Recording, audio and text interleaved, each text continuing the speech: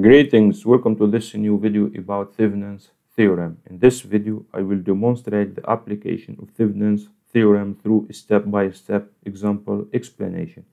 By following along carefully, you will gain a clear understanding of how to apply Thevenin's theorem to solve practical problems. Let's dive in and begin with the solve the problem number 20. Let's consider this network consisting of 5 resistors labeled R1 through R5, as well as 2 independent voltage sources V1 and V2, and 1 independent current source IS. The question now is to find the current IX using Thevenin's theorem. IX is the current through the resistor R3. Let's move on to the solution. By applying the Thevenin's theorem between terminals A and B, we can replace this circuit with a voltage source in series with a resistor, which will be denoted as VTH and RTH. In our example, RTH is connected in series with the R3, which plays the role of the load. I will start first with the determination of the Thevenin's resistance. This step can be done by disconnecting R3 and removing all independent sources in the circuit, which means the voltage sources will be replaced by a short circuit and the current source will be replaced by an open circuit. The Thevenin's resistance represents the equivalent resistance between terminals A and B. That means RTH is equal to the parallel combination of R1 and R2 connected in series with the parallel combination of R4 and R5. And I will consider RA is equal to the parallel combination of R1 and R2. That means RA is equal to R1 times R2 over R1 plus R2. We get 2 ohms.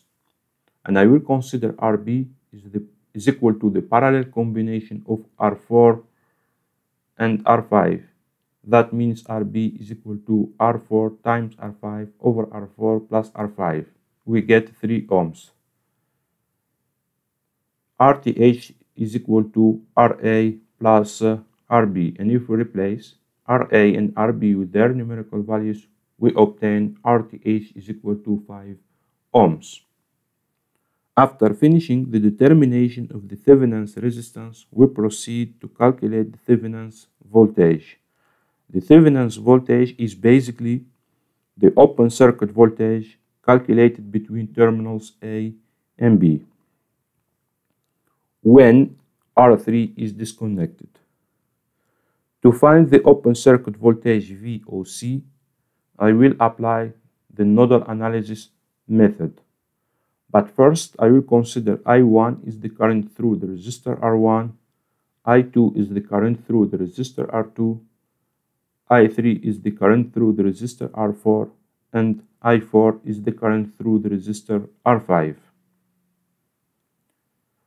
Now, by applying Kirchhoff's current law at node A, we can write I1 plus IS minus I2 is equal to 0. And if we replace IS with its numerical value, we obtain I1 plus 2 minus I2 is equal to 0.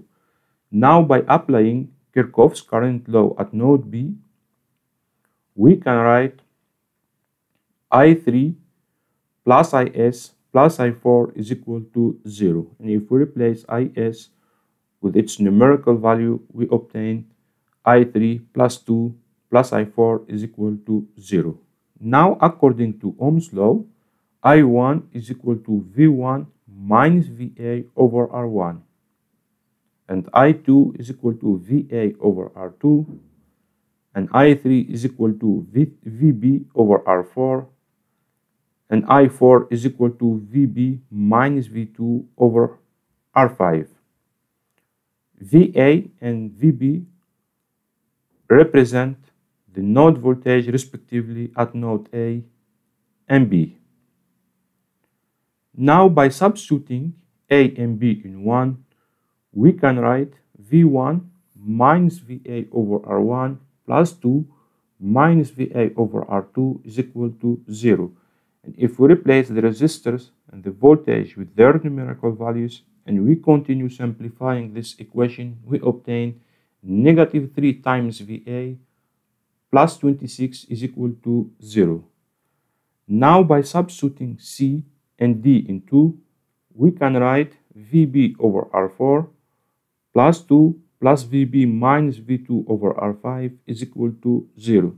And if we replace the resistors and the voltage with their numerical values and we continue simplifying this equation, we obtain 4 times VB minus 33 is equal to 0.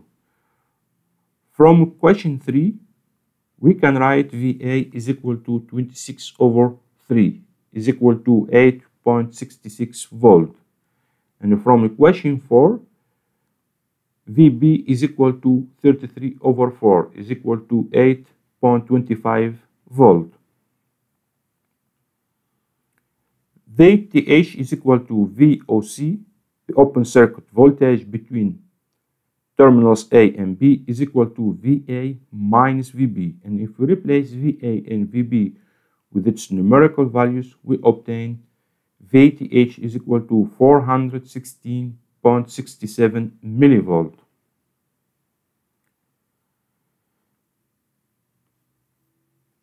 The current IX can be calculated by VTH over RTH plus R3. And if we replace R3, RTH and VTH with their numerical values, we obtain IX is equal to 41.67 milliamps.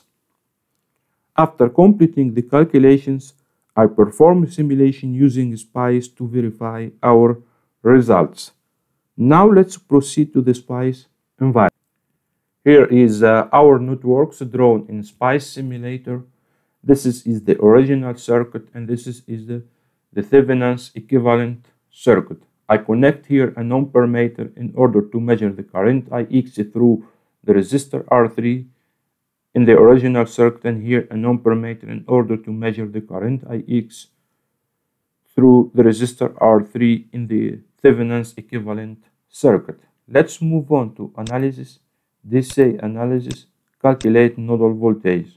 We can see here that the current is IX is equal to 41.67 milliamps in the original circuit and is equal to 41.67 milliamps in the Thevenin's equivalent circuit.